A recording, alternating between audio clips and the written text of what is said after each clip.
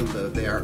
Welcome to clarifying the Celtic Cross, how I read. I am your, reader for the moment, though I'm not going to actually do a reading at this very moment. Mark Angelo Lyons, Mal for short, president of Drawing the Circle Productions, professional witch, professional intuitive, and just wanting to clarify a few things, particularly depending on when you watch this, the next set of readings that I'm going to do for the Path of True Love. I was inspired last night by my guides to only use a couple of decks, not as many as I usually do, to specifically use the Celtic Cross, because the Celtic Cross, which is a spread that I've known, I mean, it's older than I am, obviously. I'm going to be 52 years old this year. It's been around, it feels like forever. And everybody reads it a little bit differently. So before I went into doing this spread for this next series, I wanted to clarify a little bit. First of all, I think for Path of True Love readings, which I love doing, and there's a whole conversation there that I will have in the actual videos, or, just watch one of the old ones. I always explain it, what the Path of True Love is. But I think anytime you're looking at a journey, the Celtic Cross Spread is just really good for that. It's an eagle eye view. It's like looking from a satellite point of view down at any topic or situation. So I thought for Path of True Love that would be helpful. I've taught tarot for, over 20 years for sure. And all of my students, we do a whole segment on just spreads and making your own. And we always dissect the Celtic Cross. So I could take what I'm going to do in this video and expand it into 3 hours easily. Not gonna. Just to clarify what I mean by the Celtic Cross, how I read it, why I read it the way I do, and why I think it really is still not just classic, but one of the best spreads for not necessarily answering questions, but showing you like GPS, the lay of the land, as it were. Cool. So just for example, this is a spread that I use with my clients all the time. Every time, no, but all the time, depending on what they're coming for and amount of time, because in a 30-minute session, 10 cards, that's 3 minutes per card, and that's like including shuffling and tuning. So for a half hour, I like to do something a little bit smaller, or just, do cuts, pull cards from all different decks. If I have an hour, I know that I can do a good Celtic Cross Spread, which is 10 cards, at least the way I do it. I mean, there's also the people will put that bar along the bottom. I forget what that's called. It was the Celtic Cross. Then there was another piece. But that's from the first book that I ever read for tarot, Handbook for the Apprentice, or Handbook for the New Apprentice, Eileen Connolly. I can't believe I was reading Connolly at age 12, but I was. Yeah, go read one of my MALVLOGs, Tarot, the 30 Years of Tarot, how I came across it. It was actually because of a Justice League comic, but yeah, go watch the MALVLOG. You can go back, and even you can go back in my old videos before I started doing readings on the channel. The 3 levels of tarot that I do teach, the level 1, level 2, level 3. There's an intro video for that as well. You can check that out. That being said, let me get down to it. When I do this for a client, this is what I'm going to be doing, for example, in the Path of True Love readings for February 2020. I don't know if I'll ever do it this way. Again, my guides kind of update me each time. But what I'm going to do is I'm going to lay down 10 cards of the Daughters of the Moon Tarot, and then clarify 1 card each, 10 cards of the Healing with the Angels Oracle, Doreen Virtue. Now, when I do that for a client and we have the time to play, I would then grab the Love Pack, Chuck Spezzano, right? And I could even get, like, archetype cards, and that's the thing. I love the Celtic Cross. You can just build and build. I used to do it with runes, like actual rune stones and medicine cards and stuff. You can really go wild with it. It's really one of my favorite spreads, but one I don't see that often on YouTube. So, because it's long, and it's involved. So I'm just going to show you how I read it, because different people read it in different ways in terms of the numeric pattern, 1, 2, 3, 4, 5, 6, 7, 8, 9, 10, right? I'm showing you how I do it and what I call the position of each card, right? So these are not shuffled for any intention whatsoever. I'm going to put them face down anyway, and I'll pop up pictures so you can see as we go. Cool? Here we go. So card number 1 I call the cover. It represents the person being read. If you're reading yourself, it's you. Bam. Simple, easy, peasy. Second card down is the cross. So you've got the cover. What crosses the cover? Now, some people will say for good or ill. I kind of look at it as the environment, meaning the energetic environment. Like, here's you, if I'm reading you, the cover, then what is the energy that you're crossing into, the environment, right? And archetypally speaking, tarot, that could be a person, place, or thing that shows itself. In other words, that's the energetic, the new scene you've walked into, at least into this moment, right? More the present. Underneath that third position, I put under. This is where it gets, everybody goes sometimes in a different direction.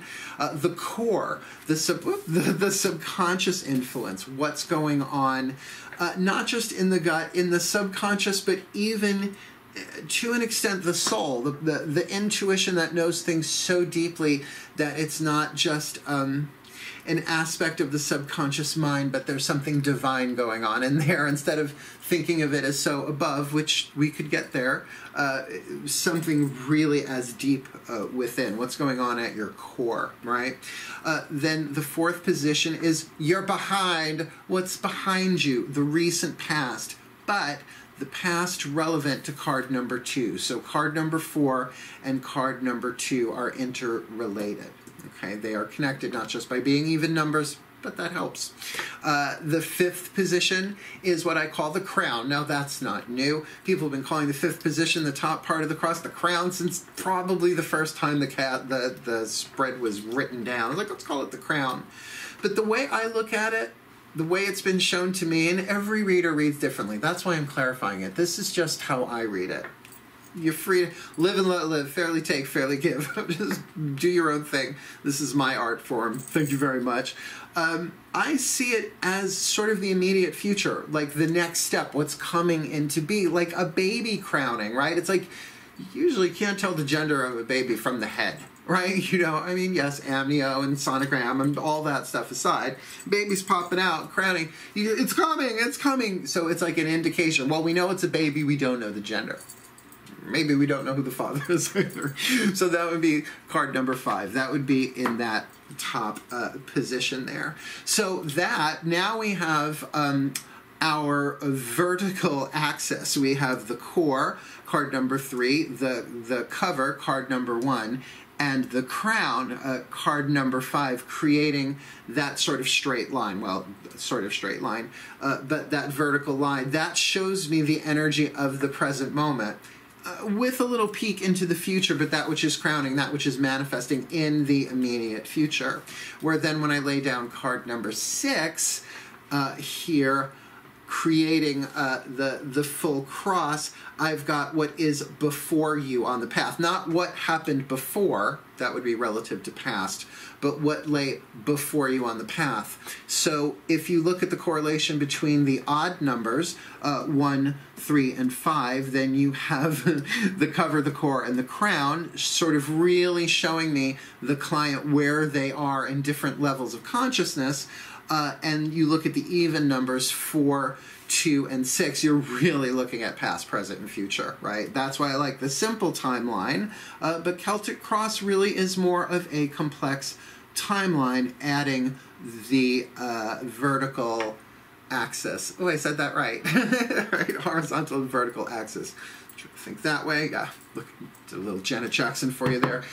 Then, of course, there are the 4 cards that run up the side. Now, I read round cards, so I do, just for aesthetics, kind of curve them around that way.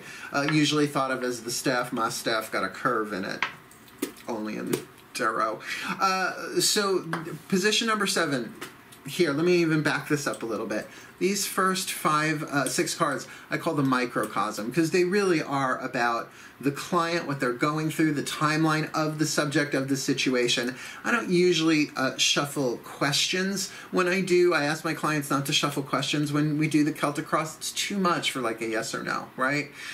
You want to say, I really want to know about blank. I want to know about my health, my career, my relationship with this, my relationship with my cat Melchior, who's just such a talker, and he's my earth sign, my Taurus. Come here, come sit with me, bugger. Come on. distractive as crazy. But that's really sort of more the personal world, where now 7, 8, 9, 10, the staff, we're looking at more the universal stuff. We're looking at the macrocosm. So microcosm, personal world. Come on up, don't just meow at me. Come sit on your chair. Motherhood. It's not easy being a working mother and witch. There, chill out, buddy. What's the point of being a witch who works at home without black cats everywhere? Anyway, so this is the macrocosm. Small world, large world, because it's a small world after all, but this is more the universal, the divine, the mystical forces, right? So card number 7 here, let's not use that one at the moment, it was the death card at the bottom. Didn't shuffle it for anybody. This is the lesson. People will say negative influences, and I get that, but the negative influences are usually the things that are trying to teach us lessons that we're trying to avoid and can't, right? Otherwise, why would it pop up in a spread? So, what was it? Someone said it to me once. It's like, oh, what the gods are trying to teach you. I'm like, yeah, what the universe is trying to teach you. Lord's trying to tell you something. Have a little color purple moment there, right? So I like that for card number 7. It takes it out of the positive negative. Position number 8, how the world sees you. Not new, but from the way I see it, read it, it's not from the heights down. That's the whole reading, right? It's horizontally. It's like how you look to other people, like almost like your rising sign, how you appear to people. Because you can have all like doom and destruction and despair and desolation going on in the microcosm, but in the 8th position have like the sun. It's like nobody knows because you're fronting, right? You're sort of like doing the happy thing, and if it's just put on a happy face, then don't expect people to give you help. You have to actually ask, right? You know what I mean? So it's an interesting card, and sometimes I think an incredibly helpful card, because we can't see ourselves. Even when we look in a literal physical mirror, or even something like this on video, it's not the same as seeing yourself. Like, no, you can't really ever see yourself from the outside.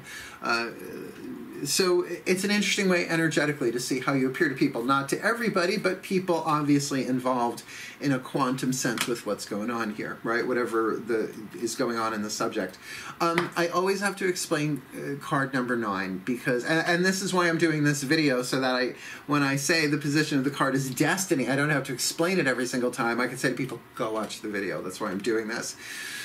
Fate and destiny are not the same thing. You tell I've taught this, it feels like, for 10,000 years. Fate and destiny are not the same thing. The position is called destiny. Fate is what you cannot change. Your eye color, your genetic heritage, right?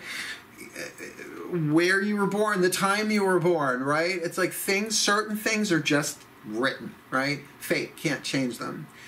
Destiny is what you do with it if you learn, heal, grow, and become the best that you can be. If you've been following my channel for a while, you know that's a big prayer that I do. May I help us heal, grow, become the best that we can be, fulfill our role in the divine plan for the well-being of all. Well, isn't that your greatest destiny? Your greatest destiny is the best. If you look at fate as lead, then destiny is gold. So this shows you not ultimately what your destiny is. A tarot card's not going to do that, but it can tell you where you are on the hero's journey of destiny in context with the entire spread. And that's why I like card number 9, but have to explain it. My regular clients already know. They're pretty tuned into the hero's journey before they come to me, or certainly after they've sat with me. And of course, our last card down is the outcome. Now, the outcome, nothing is written in stone. The 6 and the 10, as far as I'm concerned, are still variable, mutable, unless they really are written into the divine plan, and that's how they are. But a tarot reading is not going to necessarily change that, right? If it is or if it isn't, it's not going to necessarily even tell you that. But what I love about this spread in total is that it tells a story, both in terms of a timeline as well as a psychological aspect, to a sense, right? With the vertical intersecting with the horizontal axis. And then we have this on the side, right? The staff along the side, that really gives more of a cosmic, mystical, spiritual, even divine perspective. If you look at the lesson as that 7th position, that fate, that destiny, and really the energy that you're putting out there in that 8th card, I think, is always so helpful to know. whether or not, well, I'm balls to the wall anyway, but at least it's like, oh, is that how people are seeing me? By the way, it doesn't necessarily mean how you are. It can be how they see you. It's how the world sees you, not maybe exactly how you are. So sometimes that's like, oh, I get it, that's why, right? So that you can adjust. That doesn't mean you have to accept their projection as truth. So thank you so much. I just wanted to kind of get that out of the way. Now, just to say what I'm going to do for the soulmate readings, and who knows if they'll ever guide me to do this again. Let's say I laid out all those cards, and what would be the lesson here? Oh, meditation, right? What is that? Seven of Blades, meditation, Daughters of the Moon. So I'd say, okay, meditate on what? Oh, divine guidance. That would be a really, really hot seventh position to have on the path of true love. So I'm really kind of psyched to do those. So yeah, just so you know, that's how I read. I just wanted to do a little clarifying quickie for you all. So if you are new to my channel, again, please like and subscribe. I will certainly be able to do these on Super Live Chat because Celtic Cross is easy. You shuffle the deck, bless it, put it down. I'm going to do that on camera, obviously. I don't need anybody thinking I'm preloading these decks. No, no, no, no, no. I will shuffle right in front of you. But then once they are set, you could do it. Top 10 cards, Celtic Cross, just command it, and that's what it shows up. So I can do these for each sign eventually, maybe a couple of times a week. Yeah, we'll see. Super Live Chat. So please help me get to 1,000 subscribers. Otherwise, thank you so much for watching. Please do like and subscribe if you have not already. And let's see how these Path of True Love reads go for February, considering it's Valentine's month. Talk about self-induced torture. Wishing you the very best and the blessed, however, for the moment, hell. Farewell and blessed, blessed be.